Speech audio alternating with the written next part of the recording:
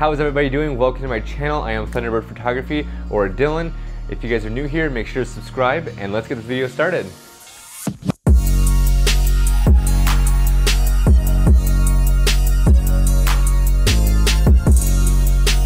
Jumping into the new year, I don't know if you guys are like me and do New Year's resolutions at all and try to lose weight, be healthier, be more happy, different kind of things.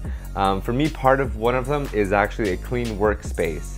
So every year I try to change it up a little bit and kind of tweak things around. So this year I'm really excited because I changed a lot of stuff for my 2021 setup. And I want you guys to have a look and let me know what you guys think. Maybe this will help you guys in the future if you guys are interested in building your new setup, or if you guys are not interested and this is just a huge waste. I hope not. Before the video starts, I just want to do a quick disclaimer saying this video is not sponsored by anybody.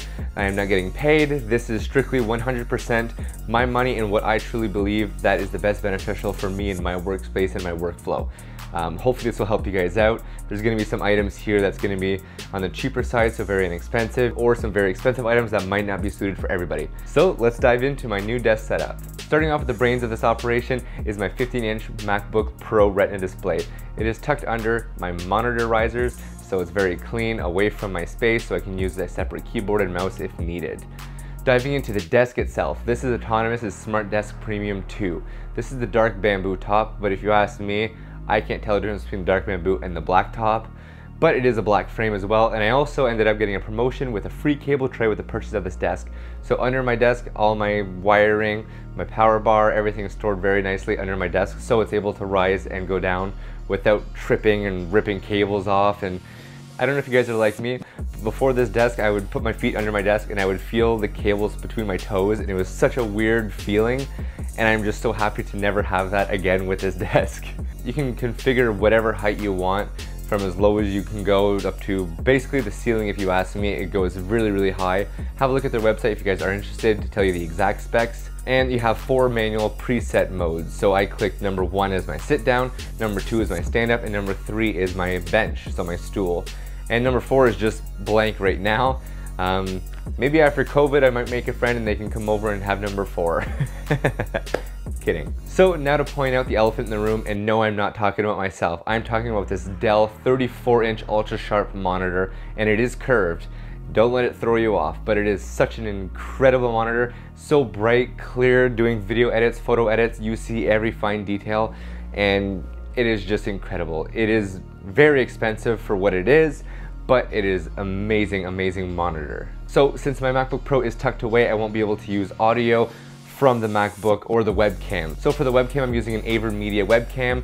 I found this really helpful looking into webcams, and it came with a software for my Mac. I believe it's also available for PC, but you can customize all of your webcam settings. So your contrast, your saturation, your brightness, everything to tweak it just the way you want. Because I found the auto made it very, very dark in my environment here, but maybe that would be different for you. But for me, I had to customize a little bit, and it actually made a huge, huge difference. As for the microphone I am using the Audio-Technica AT2035, and this is a microphone that is running XLR, so I have it clipped onto a newer boom desk clamp into my interface. So this is the interface Scarlett 2i2, and this is great because I can plug in a microphone and also plug in a guitar at the same time and have a little jam session.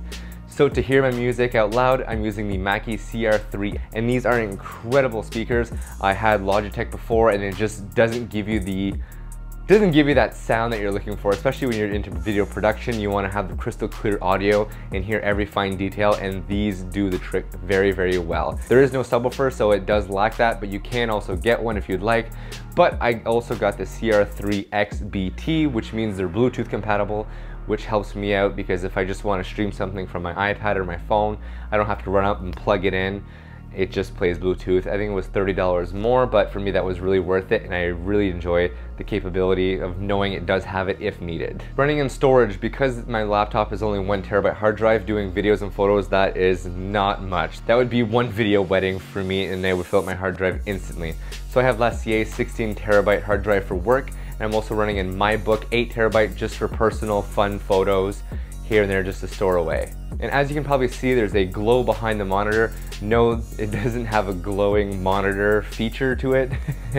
This is a LED light strip that I installed myself, and this is the Govee LED strip. These are phenomenal.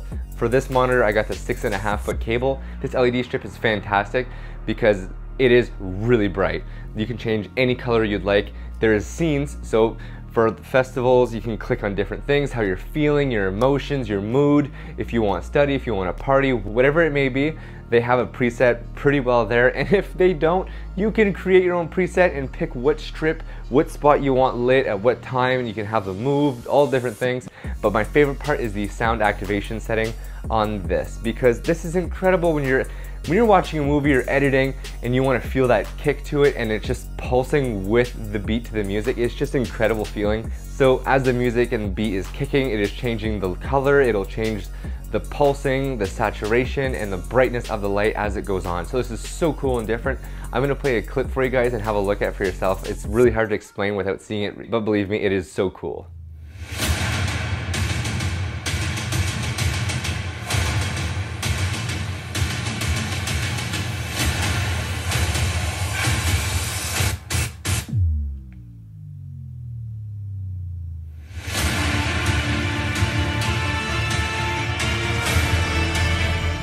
And last but not least, I have the Magic Eagle mouse pad, which is ginormous, covers pretty much the entire surface of this desk. And as for the mouse, I'm using Logitech's MX mouse. Configuring all the buttons to my Mac and what's easier and suits me the best was great and fantastic with the Logitech app. And for the keyboard, it's just a standard Apple, no number pads, just very basic keyboard. Maybe in the future I will be changing that because I find the white stands out to everything else on my desk since it's so dark and the keyboard is white. But other than that, that is pretty much it. Thank you guys so much for watching this week's video. I hope you guys enjoyed. Leave a comment below what you guys thought of my setup, subscribe, and I will see you guys next week. Peace.